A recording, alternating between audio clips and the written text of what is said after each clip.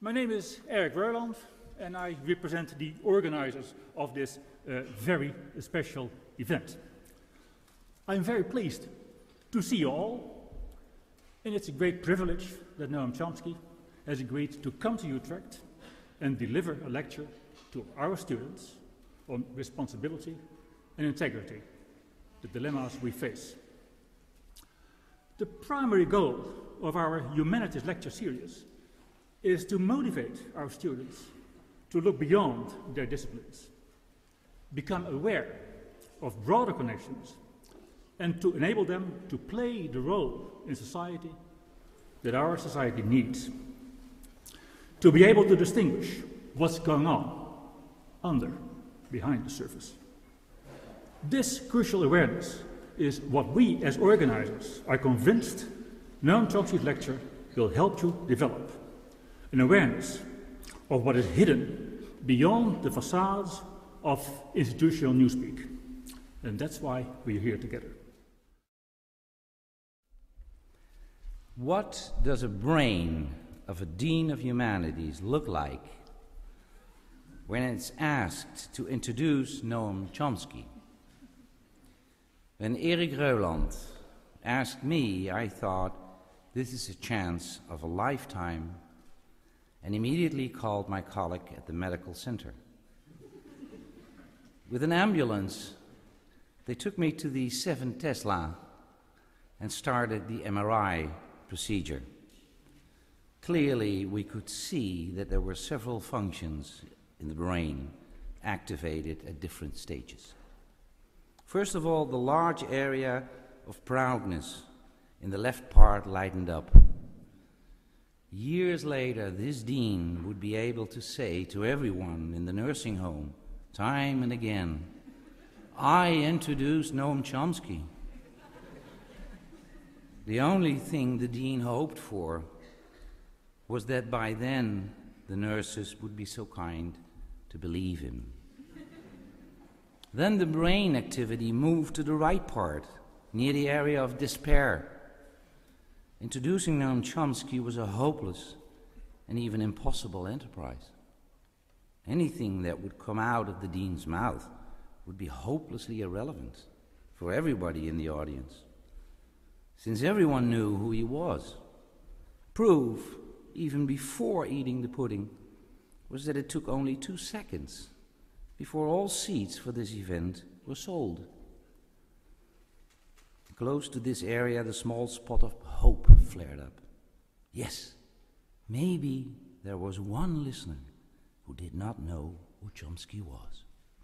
The dean would design his speech exclusively for that one lost, poor, and wandering soul. As the scan proceeded, the dean started designing his academic and therefore familiar introduction. He would give the audience the titles of the books Noam Chomsky had written. For that's what all scholars do with someone who needs to be introduced. First, they name the title, then they give a short description of the content, and finally they give a brief overview of the impact the books had made. Lying in the 7 Tesla, the dean took his cell phone and called Erik. How much time did he have for his introduction? 5 minutes, Erik replied.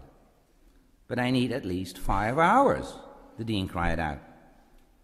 Noam Chomsky has published 105 books between 1957, when Syntactic Structure saw the light, and October last year, 2010, when Gaza in Crisis appeared.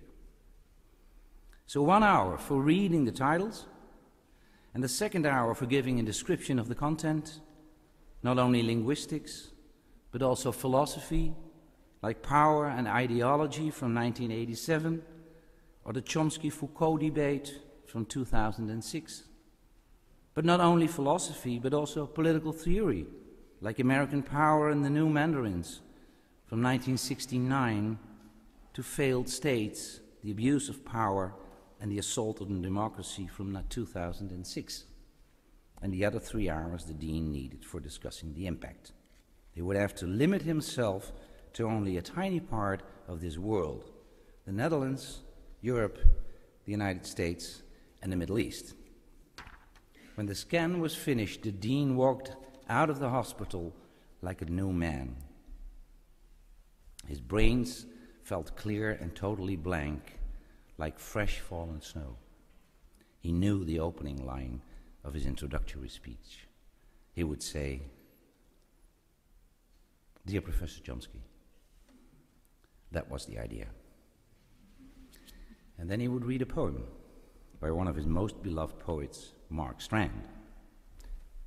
It was called The Idea.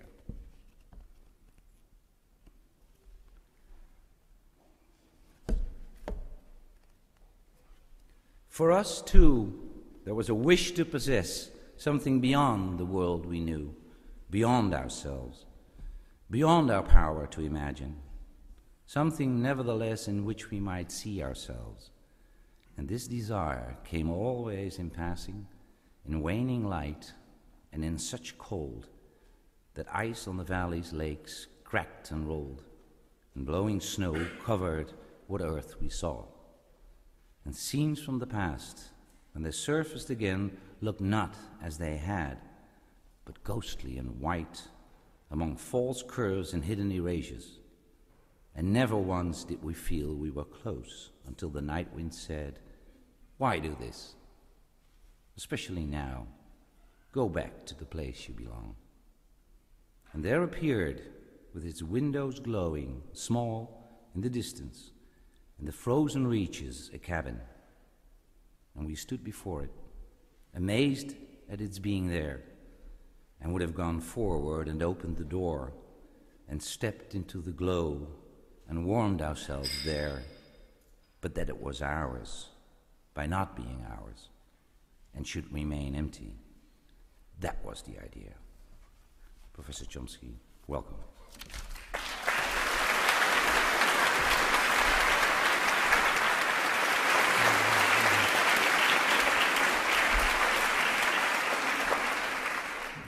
Not used to such eloquent introductions. That makes it a hard act to follow.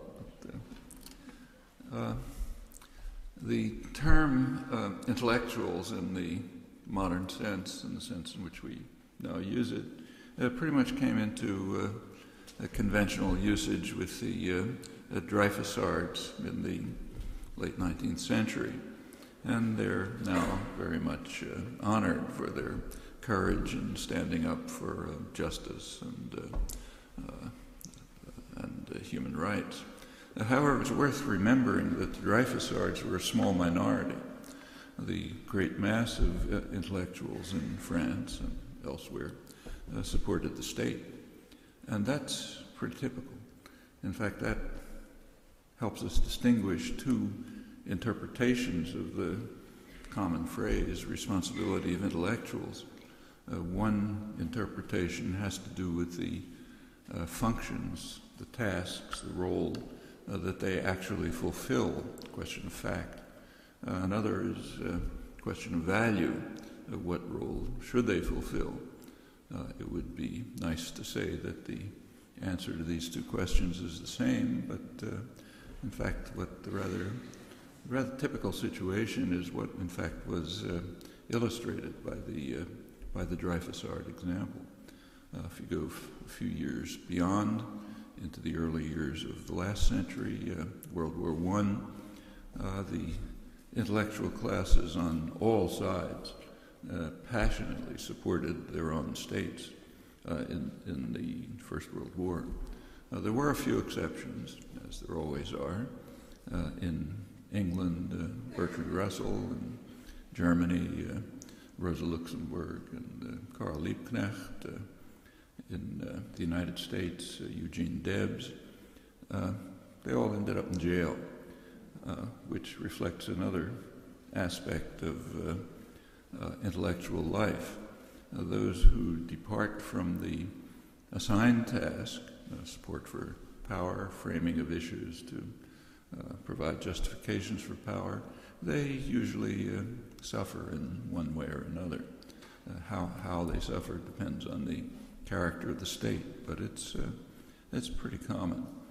So, for example, in the Soviet Union, in the old Soviet Union, in the post-Stalin era, the intellectuals we call dissidents were treated pretty badly. For example, in Czechoslovakia, Václav Havel was jailed, house arrest, insulted, condemned. Similarly, in the other countries of Eastern Europe, sometimes worse, but that was the typical situation. Well, that was bad, but it could have been worse. So, for example, Havel and his associates could have had their brains blown out by elite Czech forces fresh from training in the Soviet Union, who already had tens of thousands of bloodied victims to their credit. But that's not invented. That's what happened in exactly the same time in U.S. domains. That happened to be in El Salvador.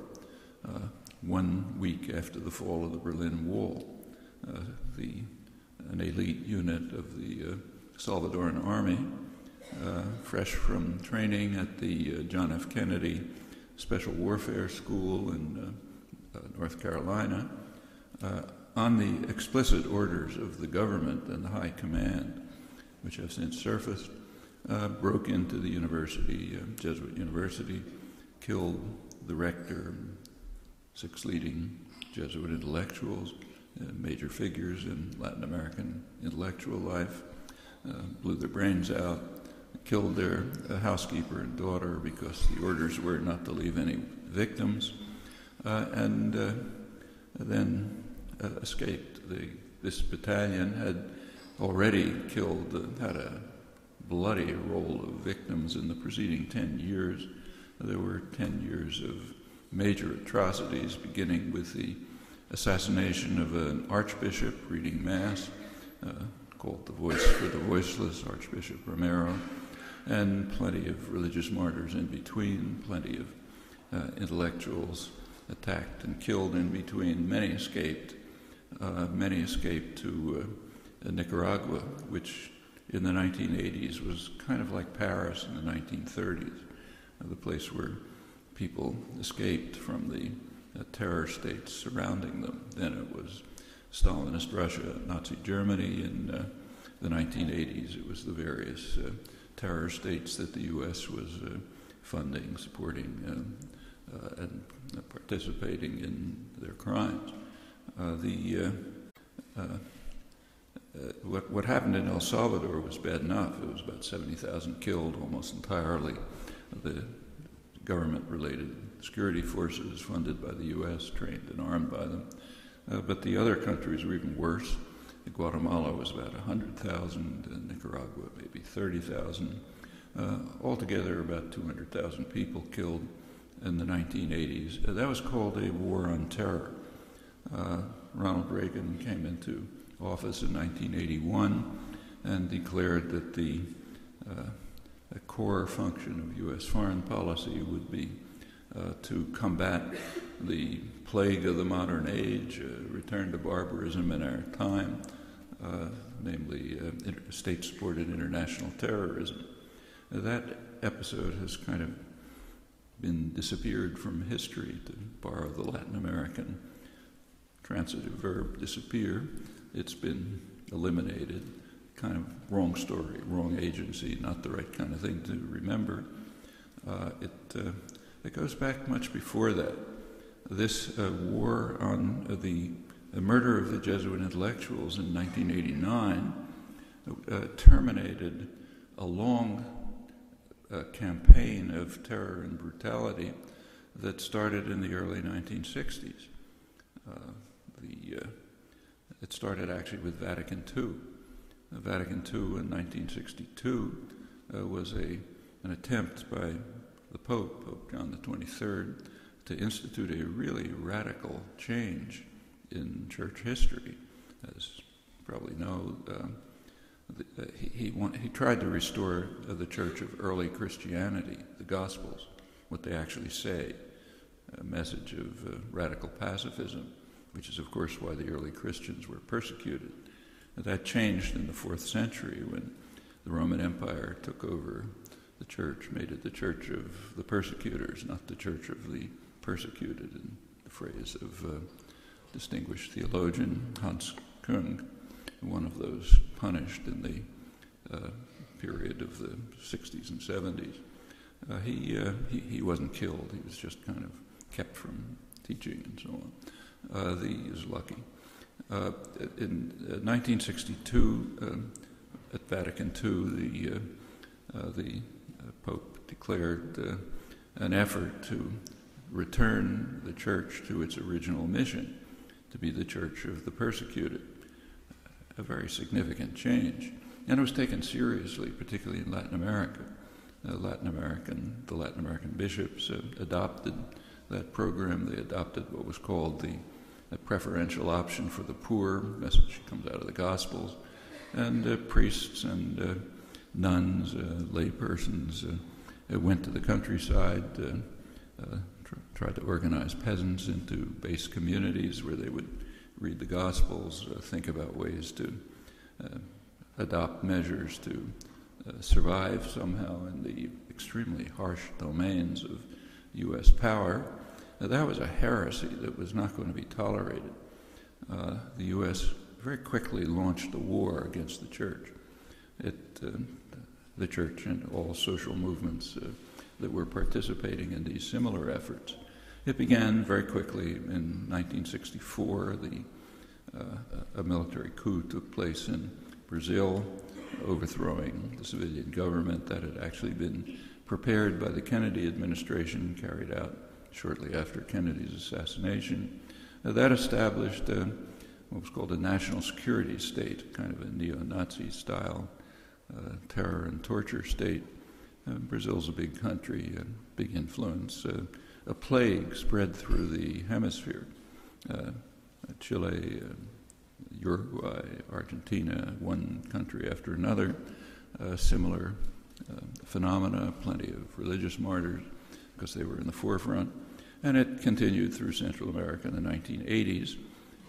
It essentially terminated with the murder of the 6 Jesuit intellectuals in November 1989, right at the time of the fall of the Berlin Wall.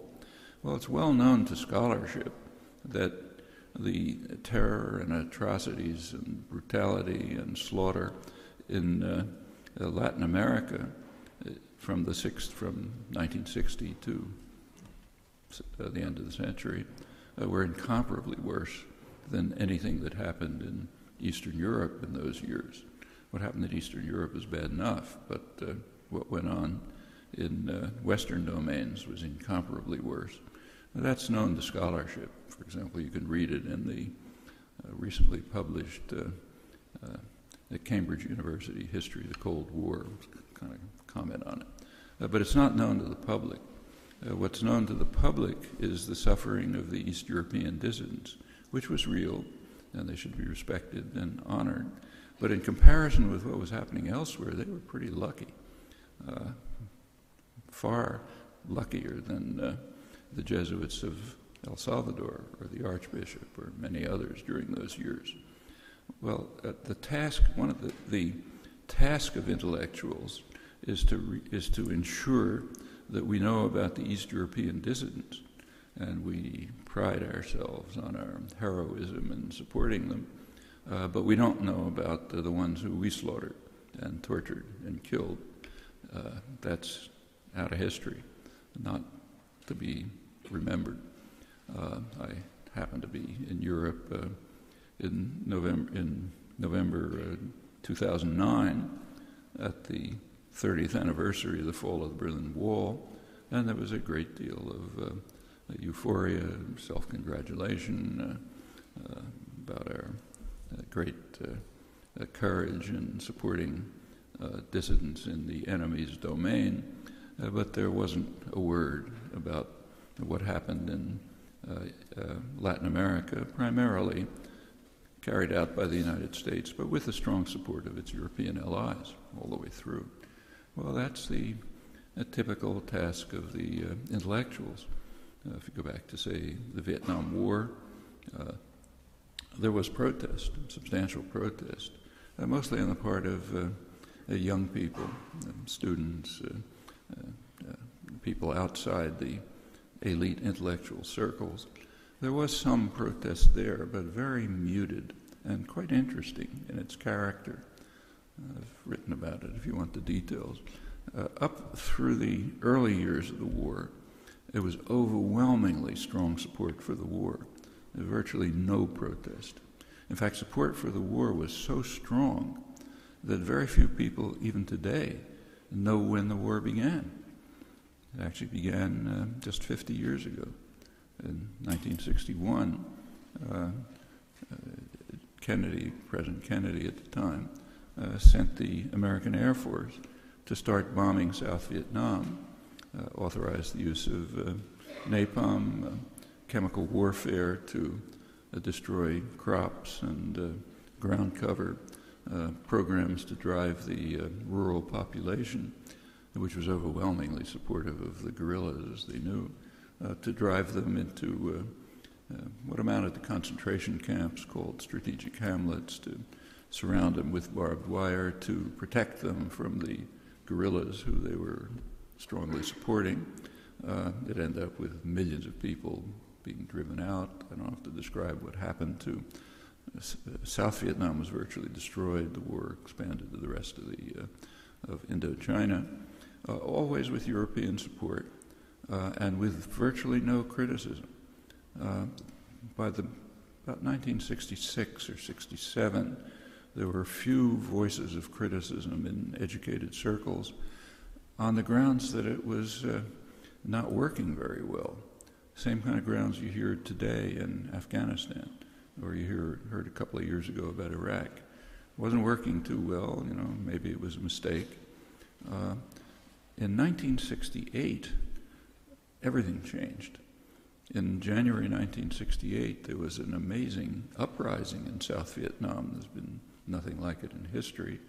The country was saturated with over 500,000 American troops, over 100,000 Thai, Korean, other mercenaries, huge army, 700,000 or 800,000 people.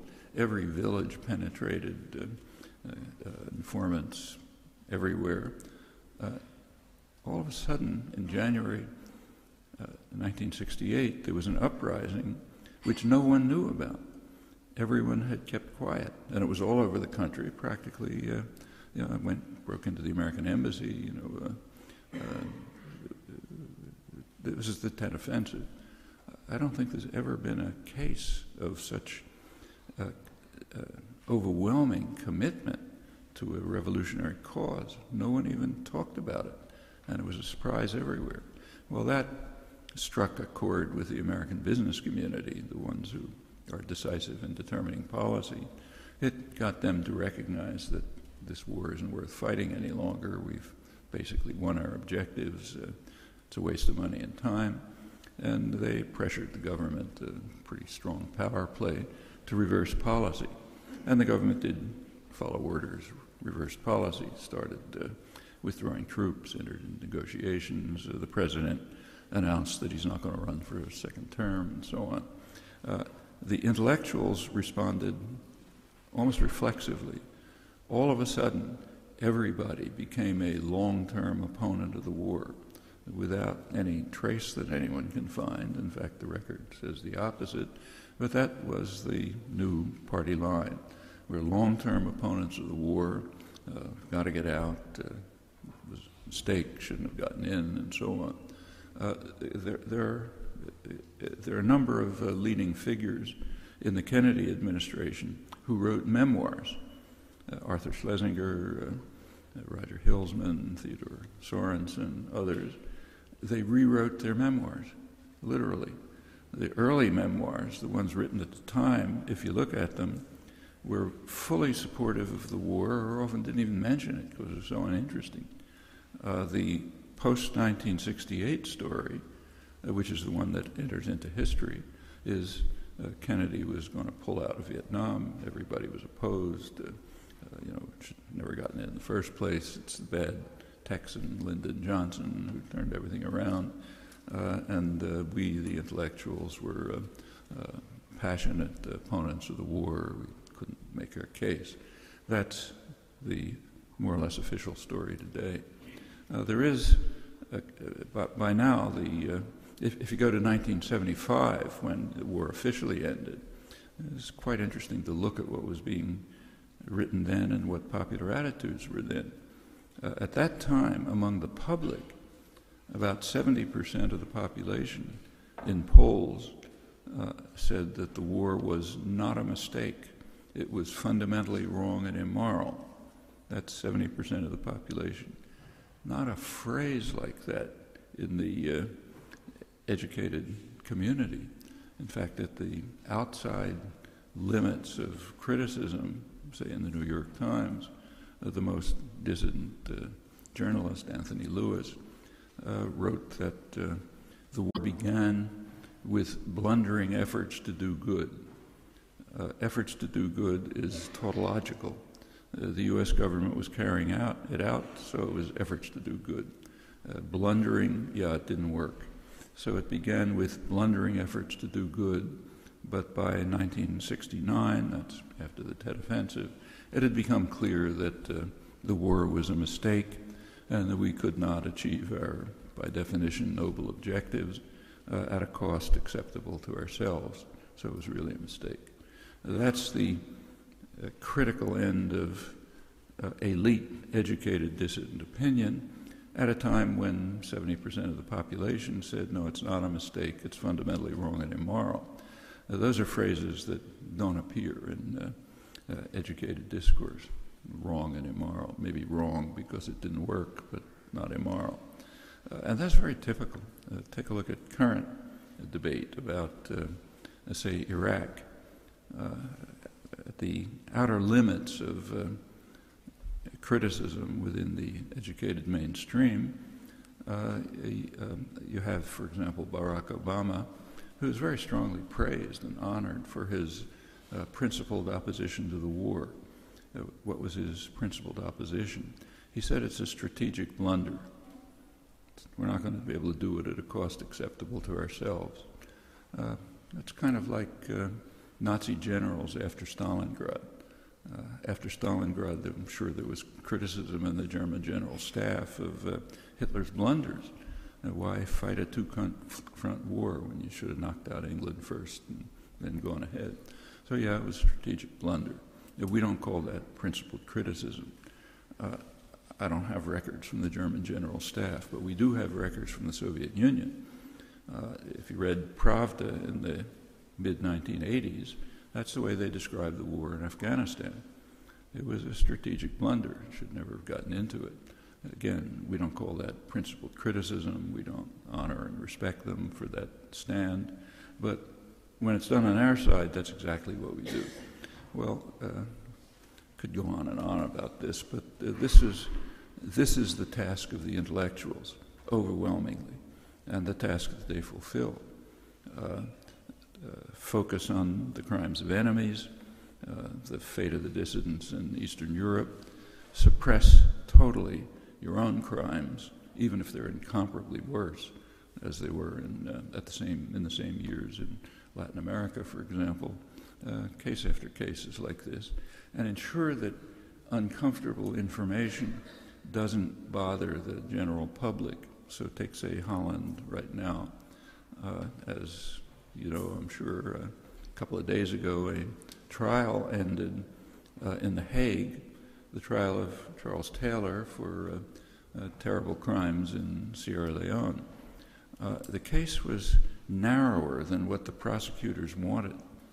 The prosecutors, one of them's a distinguished law professor in the United States, the other a well-known barrister in London, they wanted a much broader case. They had collected, they claim, massive evidence to implicate Gaddafi in the crime. He'd been massively funding Taylor, participating, sending arms. So they wanted to broaden the case to include Gaddafi. Well, the U.S. and Britain blocked it. And the International Criminal Court, of course, takes orders from the masters. So they narrowed the case, and no mention of Gaddafi. And I don't read the Dutch press, but you can tell me how much reporting there was about this. I'll be willing